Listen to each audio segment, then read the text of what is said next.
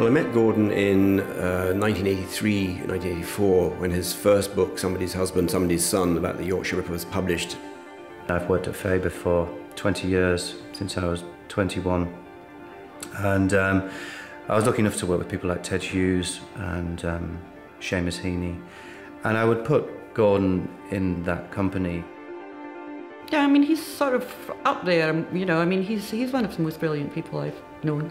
He had a very strong sense of who he was and where he came from, and also he was very funny and nice to be with, good company. Such an intelligent person, and when you got to know him, he was incredibly funny and just very bright and fantastic to talk to.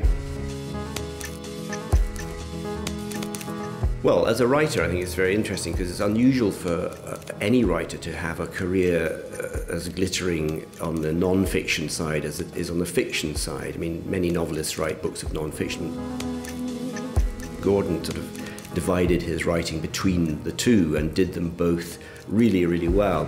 I loved Alma Cogan.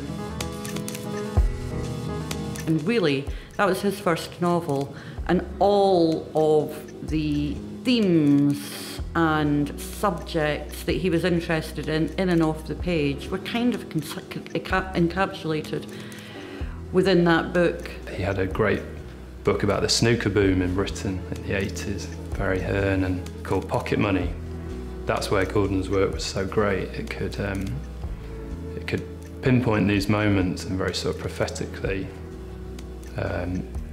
see how these cultural or sporting moments said something about British culture and politics. And I love his last novel as well because it was so ludicrously ambitious. It's just a kind of a magnificent, unusual, unorthodox attempt at reinventing what the novel does and how the novel records who we are.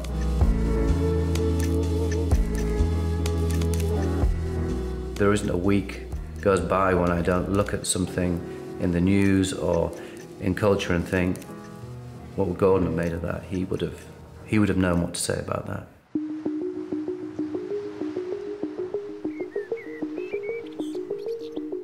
Shortly after his parents both died, we found this house, and it was the perfect place to work in. Basically, when he realised he wasn't going to be able to use it that much, he wanted it to be kept, and he wanted people to be able to go and work there, which is what he'd wanted to do there, and he thought it was a great place to work in. Well, we wanted to do something that would really continue Gordon's legacy. The Gordon Byrne Prize represents quite a lot of things. It sets out to find people who reflect his sensibility, which, as I say, is an unusual sensibility because it comes from the north, it comes from the working class. It takes in non-fiction, fiction, crime, true crime, reportage, sports writing, writing about art. There are no boundaries to the prize. The only boundaries are, does this loosely fit the Gordon Byrne sensibility?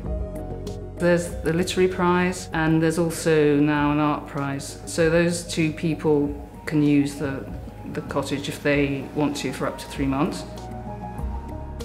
It's got the feeling that he wanted to have, and also it reminded him of his childhood. When he was there, he used to get up at 6 in the morning, light a big fire and make a pot of tea and do all those things. So he tried to keep it very basic. I say to people, well, what are you missing? The only thing anyone's so far asked for is a toaster, which I have refused. But I'm thinking of that.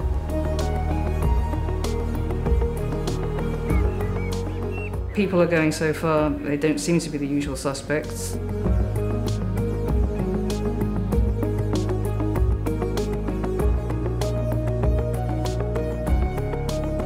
That's something that I think he would have been very happy about.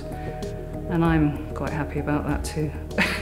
Well, hopefully the books on this year's shortlist represent who he is to some degree. That's the point of the prize, that it is a reflection of his personality and of his interests. I think, he was, he would really, another phrase that he would really, really hate is a Renaissance man. But in so many ways, he was, let's say he was a Renaissance Geordie.